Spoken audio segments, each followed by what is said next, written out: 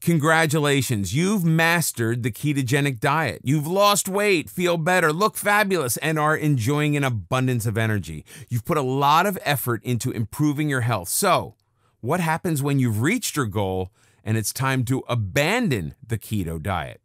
It's a hard fact that maintaining your weight loss can actually be more difficult than losing that weight in the first place. Returning to your old bad eating habits may be all too tempting.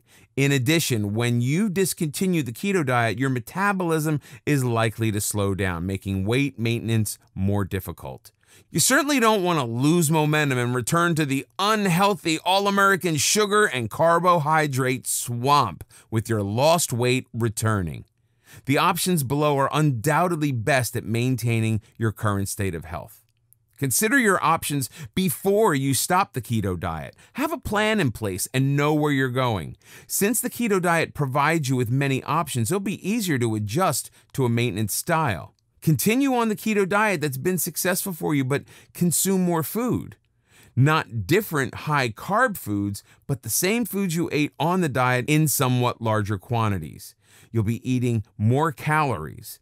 This will allow you to eat more protein and fats, but keep the carbohydrate level low. Now, this can be a hit-and-miss process. Simply add more calories to your diet and see how your body reacts and adjust accordingly. This option ensures that carbohydrates are no longer running your life, as you won't suffer from the cravings you might have had when you started the keto diet. Shift from losing weight to gaining muscles. With the increasing energy you enjoy on the keto diet, you may wish to focus on improving your muscle tone. Many athletes are fans of the keto diet. This means retaining your low body fat but adding muscles and definition. Strong muscles help strengthen bone density and keep you strong as you age. The best way to gain strong muscles is to consume more calories in the form of lean proteins. This option is difficult to maintain unless you include a resistance training exercise program. Remain on low carb, but not on keto. When you use the keto diet to lose weight, your carbohydrate restrictions are fairly strict. You can still maintain your weight with a low carb diet, but not as rigid as keto. There are many healthy beans and legumes you can enjoy by adding a few more carbs to your diet. How much more carbs is very individual because every body is different. Add a few cups of beans, lentils, or another helping of carrots to your diet each week. See how your body reacts. If you continue to maintain your goal weight, you're right on track. Add 10 grams of carbohydrates a week until you are satisfied with the results. The advantage of this option is that it allows you to eat good, healthy foods that were off limits on the keto diet.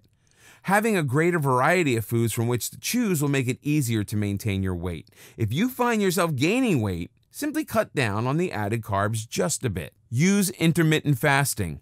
Intermittent fasting gives you additional options. Remember that fasting forces your body to burn fat.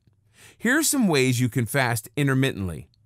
Eat what you want for 5 days, then fast for 2 days.